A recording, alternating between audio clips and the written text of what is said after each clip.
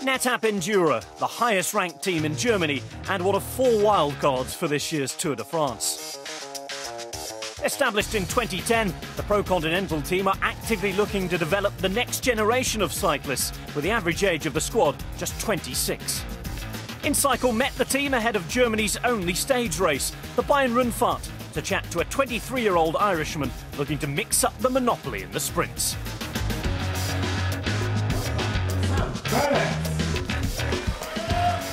I'd like to be one of the top sprinters in the world, to be honest. I know it's a big ask, but I'd love to be almost a household name, and just like if there's a bunch sprint that people almost expect me to be up there, just like the way Greipel or Cav or Kittel or anybody.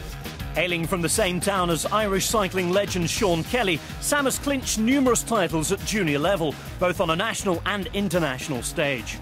Besides his physical aptitude for the sport, he's always possessed an unwavering desire to win, a determination akin to sprinters as great as Mark Cavendish. I think as a sprinter you have to believe in yourself and you have to really want to win, and if I win and I don't win, but like if I win by half a bike length, I'm not happy because I didn't win by a bike length. If I win by a bike length, I'm not happy because I didn't win by 2 bike lengths. So I'm always aiming to get the best performance out of myself, I think. Bennett gained worldwide attention when riding for the On-Pus Chain Reaction team at last year's Tour of Britain. He sprinted to 3 top 10 finishes and registered his first professional win. First stage I crashed and missed a bunch of sprint, and I was a bit worried about how my knee would be that the rest of the week. But then the next day it was an uphill finish, and just got pipped coming up the last 50 metres, and it was great for my confidence. So then the stage that I did win, I knew I just had to hang on in the climb and I'd have enough time to recover, and then to actually pull it off, and yeah, it was an amazing feeling. Just over a month later, the Irishman decided to leave his home team, On-Pus Chain Reaction, to sign for NetApp-Endura for the 2014 season. Being on a new team has brought with it undoubted challenges, but Sam is confident he's made the right choice. I was with the same team for 3 years, and even moving to that team, they're all Irish guys that I cycled with before, so I come to a team where I knew absolutely nobody. It's a bit strange, and it took a while for me to adapt. But yeah, the guys are fantastic. They're real welcoming, and yeah, they're really nice guys. So yeah, it took a while, but I feel more settled now. With a team catered for the sprint, big things are expected of Sam in the years ahead, particularly by his fans back home in Ireland.